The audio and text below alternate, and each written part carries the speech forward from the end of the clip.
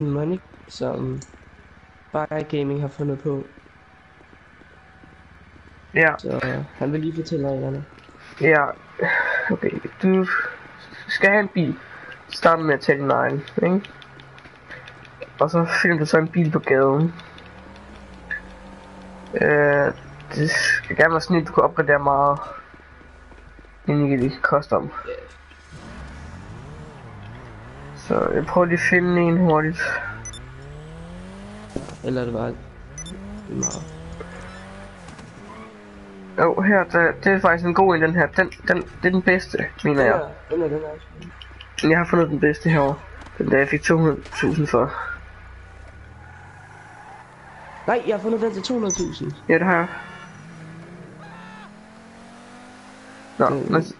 Ja, og det er så en af de bedste biler. Ja. Lige politiet væk.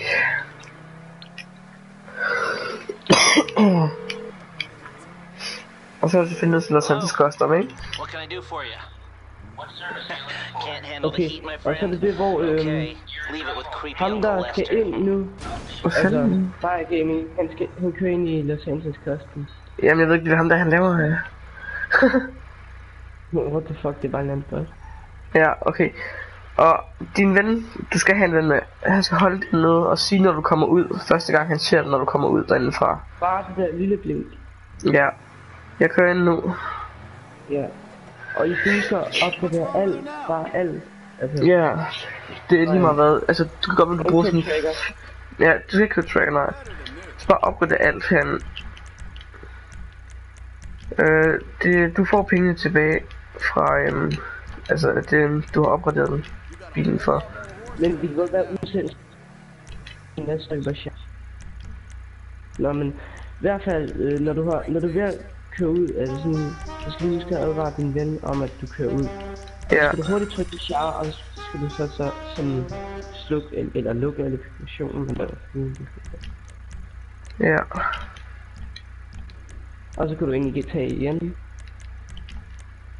Og joiner serveren, og så skal din ven følge efter bilen. Fordi han burde gerne køre rundt. Ja, på grund af den der bot, altså den der bot, der kører rundt. Den som følger efter, og han skal bare sådan blive ved. Ellers så... ja, så skal du så ikke få bilen. Så spiller han.